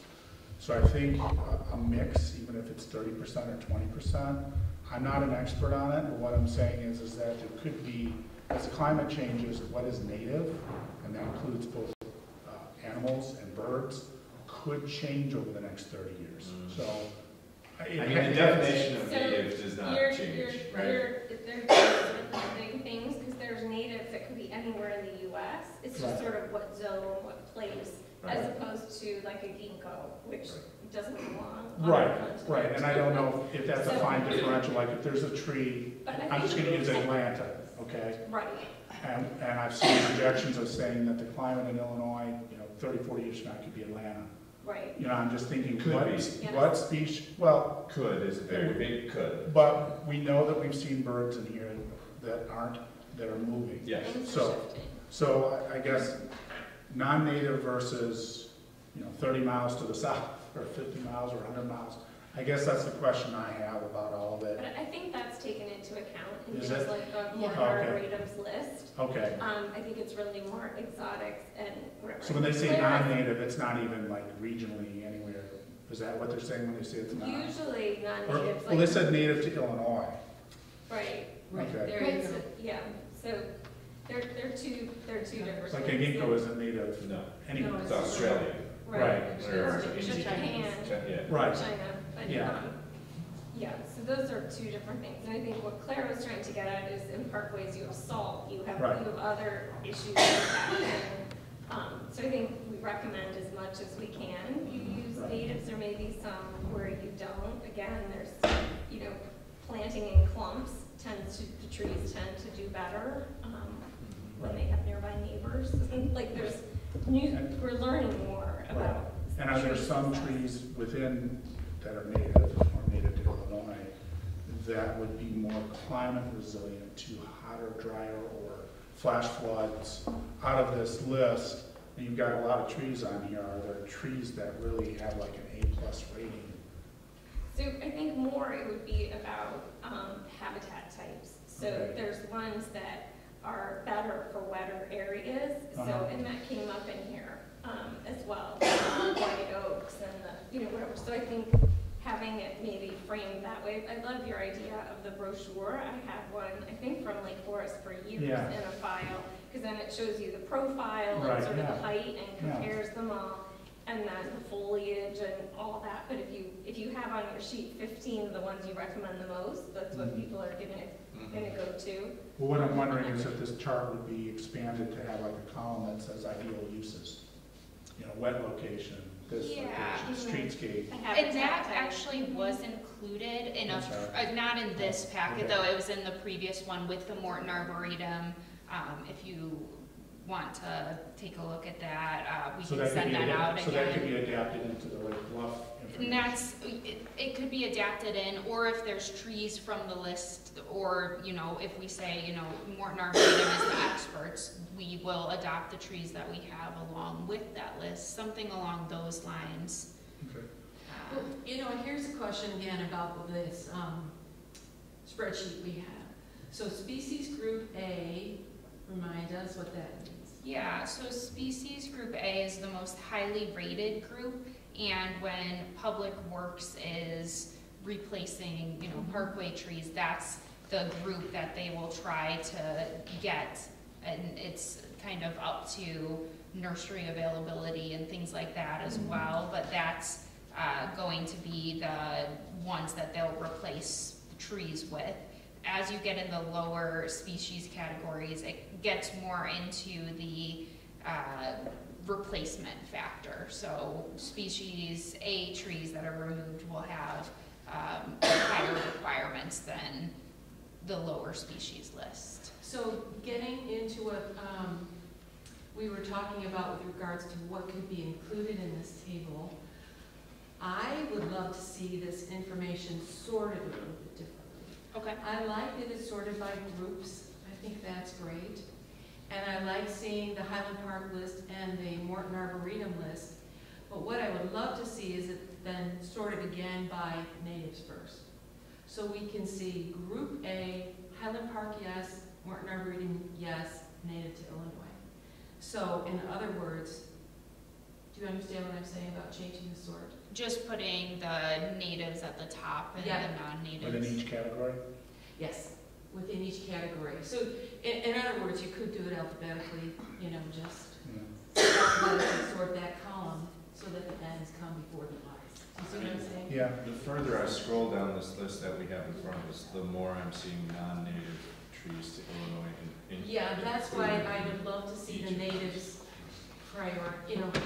you get what I'm saying. Group A, Highland Park, yes, Morton Arboretum, yes, and then all the natives. And the reason else that I think might be relevant with this list, it's not up there anymore, so I don't think I saw anything about a budget. Citizens or other people might want to know Yes. which ones would be native and budget friendly Right. versus more expensive. right. Yeah. I guess the question I have, and this isn't for tonight, but, let's take a non-native, like there's two here, in the group area, that are non-native, but both Highland Park, which is normally very Yes. smart, Yes. and the Morton Arboretum have given them a yes, in the species group A, the highly rated. Why was that? I have no idea. What are? You know, what are ginkgo, they? I know that ginkgo is the signature tree. It's the trademark of Morton Arboretum. Their symbol is a ginkgo tree. Yes. That's It is, but the history of Morton Arboretum is very interesting, and, Yeah. I would not say anything against them, But but, I think they're often used in cities, they're very tolerant, trees. yes, and they, when I was growing up, they were Climate. very prized as exotic and long-lived and beautiful, but as far as value to the environment, Ecological values ecological really value low. is low. So to your point, I don't know why that would be a yes, because if we say, what's It most may important just be to that us? it will survive well. Yes, That and may so be- then we say what's more important, I that it's think- native or that it's going to live a long time and do Yeah, I think it might be Well, don't probably say on there nothing. because of Well, the It climate provides shade, it concerns. lowers Well, heat temperature. Different Yes. trees have different functions, especially when it comes to Application. public, yes, a public usage, right? Right. We're not discussing private usage right now, we're just discussing public. So ornamental flowers, one of my favorite quotes of Mayor Daley is, the more flowers that you plant in the city, the slower people will go because they slow down to look at the flowers, right? When they're driving in their cars. And I think that's a wonderful correlation of just the power that trees have over people, right? Trees and flowers and all that stuff. We know that they make us cool in the winter and make us cool in the summer, anyway. Yeah, well, they have three things as far as I can see. You've got this supporting the ecological species, which we've talked about here. They reduce heat island, they provide shade, and they reduce carbon. Yeah, Even and if- just beautification. Right, I mean, I drive great pleasure looking at Yeah. that beautiful ginkgo on McKinley. But they're also windbreaks, they're live fences, they're Right, fireworks, they're yeah, functional uses. So I think that even if we sort, there's the application, why this tree, and then what's the ideal uses, what is the benefits of this? Which is what I think these species groups are. Species group A is for canopies, right? Species group B is, I guess, more canopies? No. It's not quite. Yeah, it's canopy, Okay. understory, But underneath. even Or with maybe the- there's something, we talked about habitat type, and then if it's a non-native, well, this one's on the list because. Right, because if super I was salt gonna pick a tree tolerant. from my backyard in a canopy, and I'm looking at all of this, I'm like, okay, you got a yes and a yes, this one's a no. Why would I want this tree over that tree? I know it's not native, but maybe it's better, if there's a Yes. column that there's a decision process on, Yes. like you said, why is this on here? Then no matter what you sort it, there's a decision like, okay, this really isn't good for species, but I need this for this application on street with salt. Yes, and another great value of the trees is the canopy slows down the rainfall.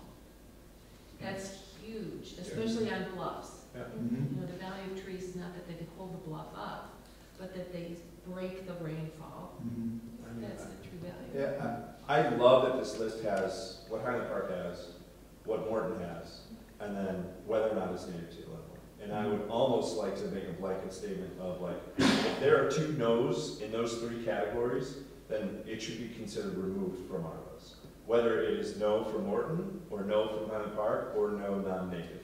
If it has three no's, it should be removed completely.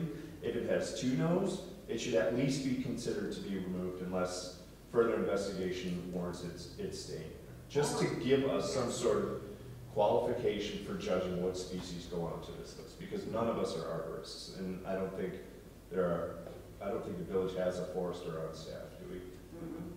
No, We don't have an arborist on staff. We don't have an arborist, James, but we do have a forester. But, well, it's kind of like a Forester. designee, and he would be the person who would make the decisions on the trees at But this he's point. not- Maybe that's, I think he you know, needs a certification. But he is not a sort of. He's not a certified arborist. He might be a certified arborist, but he doesn't have a degree in. Sorry, he's not a certified Oh, arborist. he's not. So there's no forester or arborist employed by the village anywhere. no, there's not. There's no certified arborist. Our code kind of says the village forester, he acts in the role of the decisions that are made based on that, just. Well, that might be how our something code we take describe out it. as well to help us. But- Yeah, But, you know, getting back to sorting, I don't mean to get too techy about this, but your idea is, if it's two no's, if it's too much, it should be a no from Lake Bluff. you can change the sorts to give us the information, the way we can look at it, so we It can is help im- make decisions. It is important to have a wide diversity though, just experience has taught us that if we cut too short a list, we get in trouble. Yeah. Have you heard of microfluidics? Have you guys heard about Yes, this? Yes. yes. They're so cool. They are That's something cool. that It private would be a neat landowners could try. demonstration. Yeah. We could get involved We could. It doing would that. be a neat demonstration. Yeah. Yeah, I think this is, particularly for the residents, this definitely needs more information for them. Yeah, I think so. I think we need more information. But I really appreciate having these already narrowed down to this. We don't want to narrow it down, like I said, to 8 trees, because then we're No, going to no. run into troubles. But yeah, okay. And even if we get more information about the definition of what these groups, you know, if I were looking at this, I would say, well, what is species group A? What does that Yeah. mean exactly? We say, well, that's the value. Well, what does that mean? Because then you're gonna look at that and say, native, price. Maybe part of it use. depends, is this list really internal for the village and it's available to the public? It's really sort of the village's priority list? Because we're talking all about public facing and maybe that's not the right audience. This is the village list, right? So this is the list that the village uses when they plant trees and also when replacements are required. Listen, I ran from downstairs. Wait, you were remoted in the lower level? I'm sorry about that. Yeah, I was I listening. wonder who Hiding Dave from was us. talking Sorry, to. hey, everybody. Where is he? Yeah, Is that Innovasi? can I make a couple comments, Yeah. just to clarify a few things? So, wouldn't that be nice if it was? Going back, so the list that you're looking at, the original list in the zoning code was established by the zoning board, ultimately by the village board, but that was recommended. And that original list was developed using a consultant, probably the Midwest preeminent consultant on trees, who's actually not an arborist, but he's a forester and has decades of experience. Chuck Stewart from Urban Forest Management. So that list was built off a set of goals which the village wanted to determine what were the trees they wished to protect the greatest under this new regulation. The village had a tree, a minimum of, I think it protects trees around 8 inches. I can't remember, it was several years ago. But, anyway, they wanted more protection of trees, and they wanted to decide which trees they wanted to protect at this level. And so they built that list around natives and other, I think the ginkgo tree was on there because it was a very common and resilient tree used in parkway applications. So I think, I don't know where this is headed, but I think the overall comments that you have provided in direction is crystal clear as far as I can tell from what I heard. And that is, it is where possible, let's lean towards natives when that makes the most sense.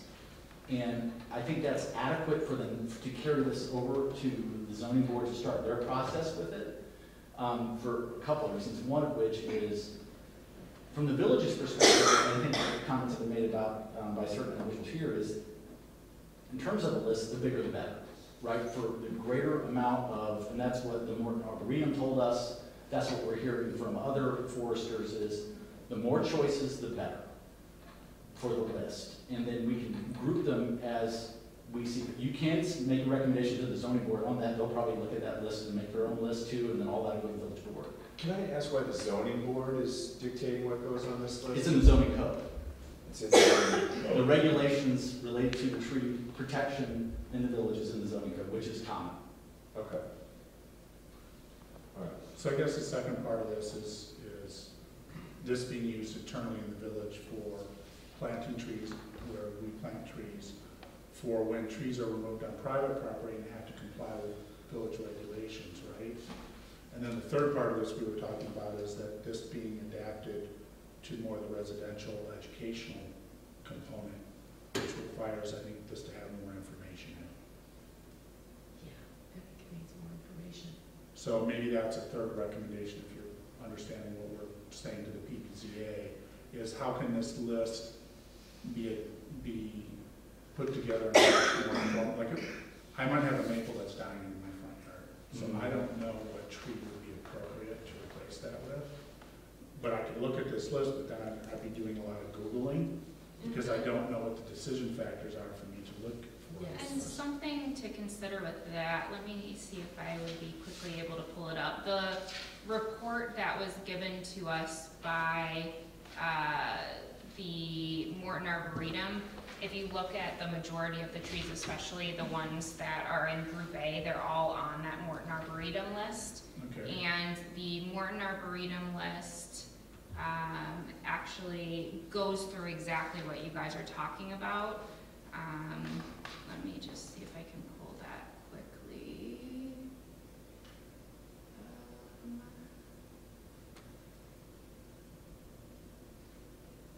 So there is a spreadsheet that goes into all of the trees that they're recommending. It has whether or not they would be recommended for parkways, medians, residential and parks, and it also has footnotes as to why they're making those recommendations. Also kind of whether or not lights required, size information, form information. So this might be a resource that we could use could use. yeah.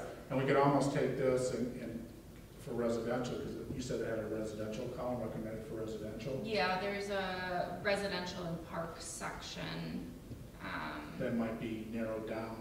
Yeah, because, you know, we all have access to that, and that just makes my eyes glaze over. Right, but if we just filter, like you're talking about sorting on native, Yeah. this could be sorted first based on the trees we've selected out of this list, and then second sorted on the Yes. residential application, Yes. so that there's a kind of a more narrow resource available for people. Well, what I love about this list is it's very utilitarian. When we're on site and we have specific requirements such as we have full sun or we have no sun. We have clay soils or we have sandy soils or loamy soils. You know, we have all of this information in here is going to help someone like, for instance, Jake. You know, and he's like, oh, we got to put something up in here. He can look at the site and say, okay, lots of sun, crappy soil, which tree do I need? That one. And it'll inform him in a very fast way where no Googling is really required in that sense. Right. And the other thing, you know, gardeners do that all the time. They select plants based on sunlight, moisture in the soil, you know, habitat value and fall color and all kinds of stuff. So I think that, you know, we could enhance this to make it a really great tool. You know, another idea is to make each of the trees, you know, you tap on it and it takes you to a full page. You tap on it like a link and it takes you right to a lot of information about that tree. You know, so make it a working list, change the sorts a little bit, and, you know, of what I would look at, everybody's different, I would look at Group A native. I would look at that right away and then look at, you know, the ideal living conditions and the value to not only the environment, but to, you know, carbon sequestering or fall color or berries for birds, you know, so I think it's a great starting point, but it can be tweaked. Right, but I think with that information, that some of that is here. It needs to be put together, Exactly. at least for the residents. Yes, yes, Okay. I agree. So I think that's another, high-level directive that can pass on the recommendation is beyond favoring natives when, to protect protect those to the greatest level, but also encourage that planting of those. But this is to develop tools to aid residents in tree selection. That can be directed, that can come from that list, and if you guys can see that afterward to help develop that, that's another simple directive that I think you can keep this process moving. And I think the critical thing that all this will lead to is that urban forest plan that we talked about, that's like the second wave of this conversation. I think that's what most of the stuff I'm hearing is comments about what tree where, right tree, right place. I think that's the critical piece that you guys are talking about and actually giving a lot of directions on that too when that gets developed. Which is we'll just hire a consultant of arborists to help produce that document. So. Okay.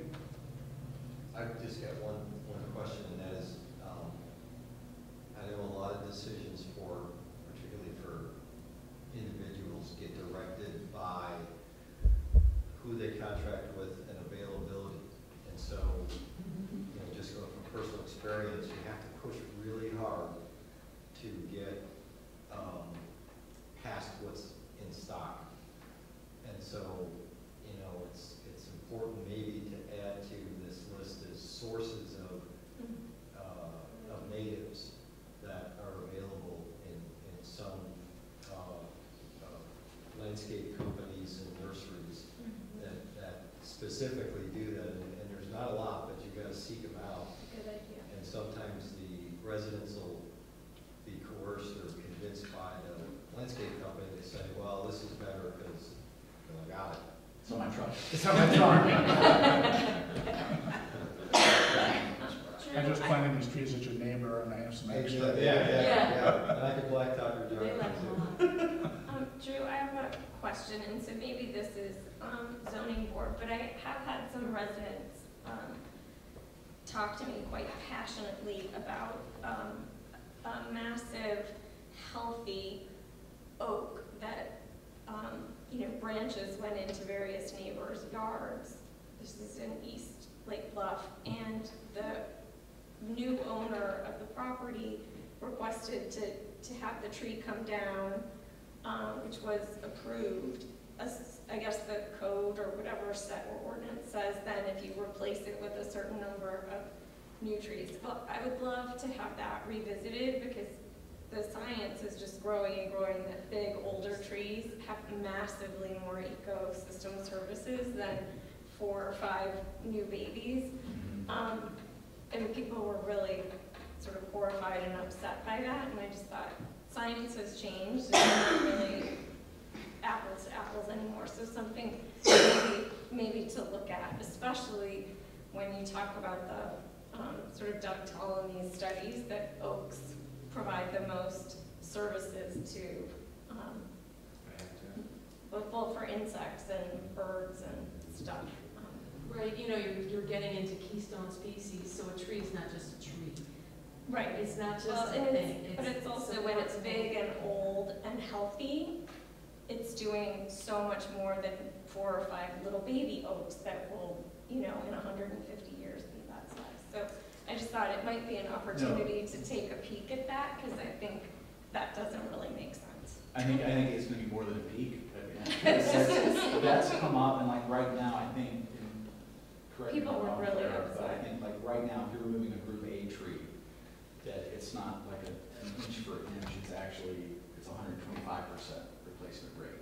So to your point, like, well, if a tree is 30 inches or greater and it's a native, then maybe it should be 300%. Something that really disincentivizes removal, because then if it's healthy, you're paying the full freight, and it's very expensive, and it becomes almost punitive to take it down, and that may cause a different conversation in the community. I suspect it would. I think it But should the be idea, if you're taking down a big, huge, Yeah. healthy oak for. and I think certain communities have those, they call them heritage trees, right? They get special protection, and our code doesn't have that. It treats it, a 10-inch like it would a 50-inch. And so that I would idea- definitely like to make a recommendation that we establish heritage trees I do too. right now. I do too, and they can be not by location, but by size and type. Well, I think with the whole tree ordinance, it would be, let's revisit it under the PBZA, revisit it under SEC recommendations, because that's a whole meeting. Well, That's what's gonna happen. Yeah. So I think you should roll that into this conversation right now, and just have that on the list of that the village created heritage trees, protect them. I'd like to review So the moved. ordinance and have a whole meeting on it. Well, it's when it gets drafted, right? So the idea that can be part of the request that the SEC see it again, you know, once it gets. Yes. But if that's a priority, Yeah. then I think it Yeah. might be a nice idea to just grab onto that. That's an idea that a lot of people get, Mhm. and, you know, maybe before reviewing everything, and that's another way to approach it. But if you've got one thing that people get excited about, that would be awesome to take that all the way through and get that started, like we did with the leaf blowers. Right. You know, it was one small thing that we did, and I can't wait for us to talk about that again, but, you know, because it made a big difference. I mean, there's a lot to talk about, but I won't go that way, but I think that's great. And I wanted to get at the word protection, because we can put measures in place to make it prohibitive for some people not to cut down trees. But for others, it doesn't matter. They can afford to cut down any tree they want and pay as much money as they can, and the tree is still gone.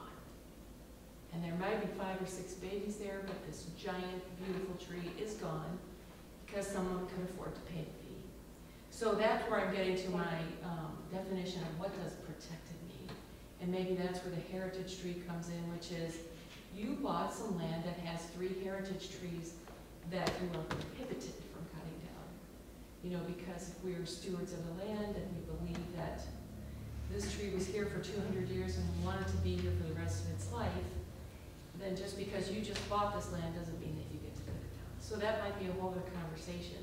But that's true protection, not just of a tree, but of an ecosystem, that we have to think that way nowadays. Not just what a tree does for me, but what it does for us and future generations and the whole ecosystem and habitat that we're trying to take care of. So, I could talk forever about that, but I think heritage tree is a great way to start permanent protection of trees, and not just a greater fine, because a lot of people, that doesn't deter them at all. I mean, I can certainly write, and maybe that's the thing, we bring back to the next meeting, the list of recommendations, and we'll draft it based off all the direction we're hearing tonight, and we bring that back and hand it off to the PCCBA. Here's what we're thinking. But I know the heritage tree, that is on their docket for sure. Great. So That's but great. to the extent that some trees are totally taboo, I don't know. But the village wasn't there when the village wrote its most recent tree regulations, whenever it was 15 years ago. Yes. Okay, there's. Well, I know the work of the garden club and the WOLA and the library. There's so much energy around natives, and I'm telling you all that anyway, I had a group of really pissed off neighbors, and people have taken this in, so I think it's good if our Facebook was all ordinances aflutter this past weekend, it reflects. yeah, on that very subject. Okay. All right, next up is the village staff report.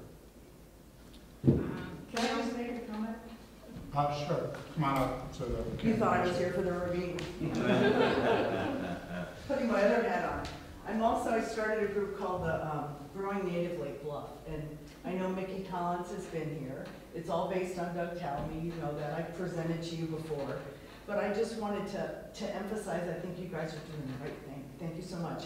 And the term keystone species, I would love to see in an ordinance that you have a goal that you will plant X number percentage, that you'll have no less than 70% native. Like when you plant your trees, that you're gonna shoot for a target to try to ensure that you're using the natives, because you can have them, but if somebody gets a deal on another tree that's cheap and availability can be tough. The other thing I think I just put in your ear is that you talked about the birds migrating. It's so true. The birds migrate. They don't care as much about the trees. What really cares about the trees are the bugs. And the bugs is what feeds our birds. So as I say, if you don't, if you want to have birds, you've got to have the bugs.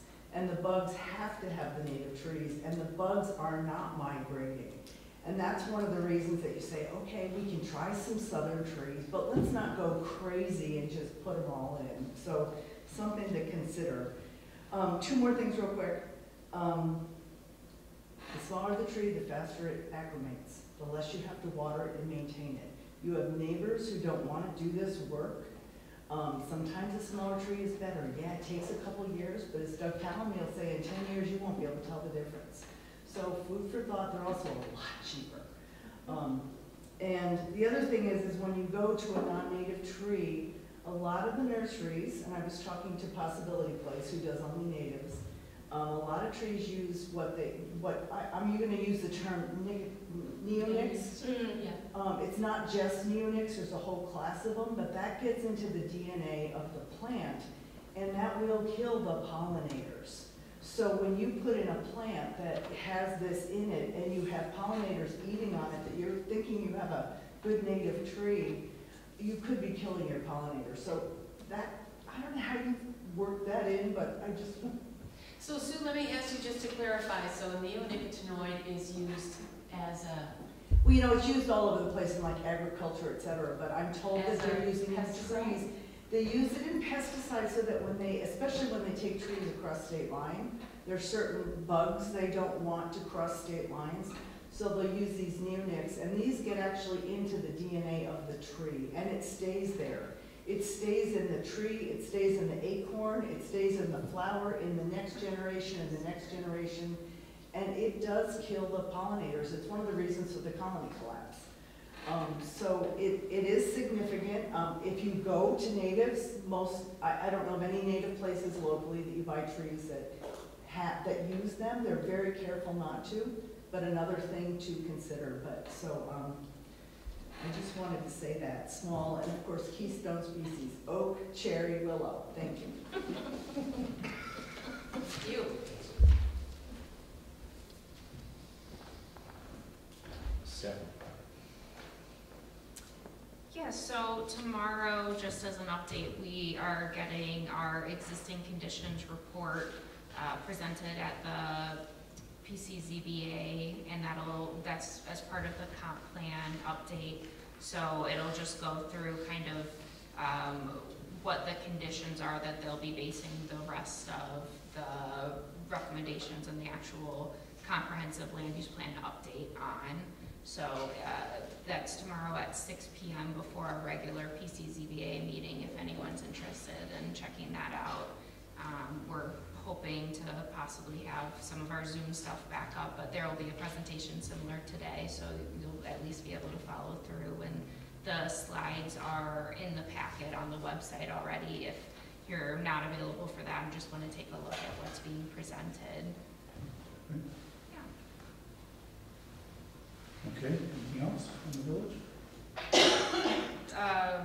Other than that, we're just going through with our comp plan update, so definitely more to come with that. Great. Claire, quick question. Yep. What are things with the Bird City USA application? Yeah, so we had a summer intern that worked remotely that put together a draft of that. So Great. now it's kind of getting into more of the details and getting ready for submittal. There's been some things where we've had to ask for clarifications. For instance, they require us to have an event for Migratory Bird Day, and so we were trying to get some specifics on what that may or may not include. Yeah, so just kind of pinning down the specifics. It's also difficult because the Bird City, Illinois group is, I believe, mostly volunteer, and so there was a little bit of difficulty kind of getting into the application at first, so that set us back a little bit, but we're ready to move forward with that, hopefully within the next few months. And what we're thinking about the celebration is actually having a speaker come to this group to be a greater community education. Some of the communities have done, like, we'll do a presentation in a park, or they'll do somewhere on a Saturday morning or something. And we thought the benefits of doing it at this venue is, one, it's open, it's televised, you can watch it, afterwards, after the fact, and so it has a lot more legs long term by doing it that way, or just doing a one-off, so that's what likely we'll present and see if that will be acceptable to them, but that's what we're thinking. That's great. I bet Lobola would be willing to host a bird walk that day too, or something. Dress as your favorite migratory bird day. Yes. Great. Yeah. That could be awesome. Members report, anything anyone wants to add? I do have a question, getting back to the ban on gas leak blowers that's going to come to an end very soon. Are we going to do any debrief, with us, with Village? It was so important. We had such great turnout when our residents asked us to, put this ban in place. And I would love the opportunity to get people's feedback about how Or has the village gotten feedback? Yes. When it's done, there you go. But it would be nice to hear it, to share it, to, based on experience now and feedback, what's the next step for us? Because a lot of people ask me, well, why do you still allow the gas, this and the gas that? And it's only one thing, why don't you go after more? So that's one approach. Another thing I noticed is that it's really quiet. And I had no idea how noisy it was until you hear those outliers who are using their gas leak blowers and you think, man, that's loud. So I think it was a great first step to say, let's ban electrics from the 15th of May to the end of September. I think that's a great toehold, but I think we can take it a step further if we get real information from our residents about what they liked or didn't like about it. So. My recollection was that a check-in was going to happen, but about 24 months. Mm-hmm. Oh, It not was right a- away? No. Okay. But generally I'll speaking, just start making notes then. generally speaking, the feedback the village received has been very positive. Good. So as you might think, oh, wow. It's good. Yeah. I don't know, I walk 5 miles every morning, part of Lake Forest, part of Lake Bluff, and it's such an abrupt, painful transition to leave Lake Bluff and enter Lake Forest. It's like this huge noise, It's gotta be offense to the Yes, senses. yes. I've seen It's an assault. the Assault, landscape, thank you. the landscape companies seem like they've adapted. I mean, they've got these, battery-powered backpack ones now. And I think it's gonna be interesting to see in September 30th if it gets all fired back up. They pull the gas ones back out. Yeah. Right. But But you're exactly right in that, I think the village, when they went into this, was, we weren't the first ones to this party, right? Yeah. Winnetka and Evanston, like, all of them had that same regulation book, so people were already geared up for it, and so it made our transition that much easier, I think. Yeah, we've got fall and next spring cleanup, so let's see what data we get. Anything else from the members? Okay, chair report. I have some good news to announce.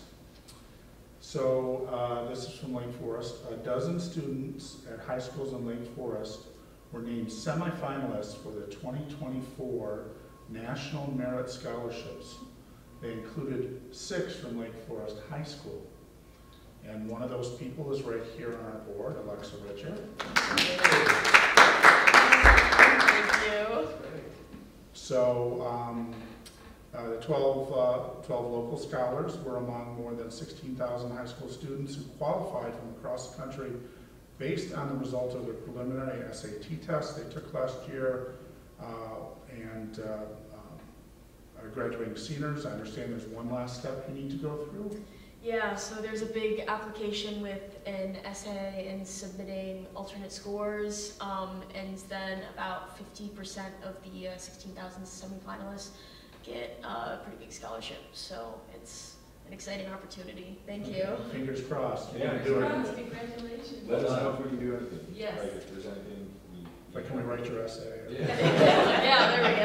That's what AI is for. Yes. Oh,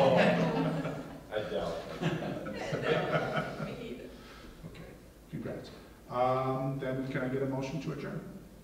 Motion to adjourn. Okay, all in favor? Aye. Thank you. Thank you.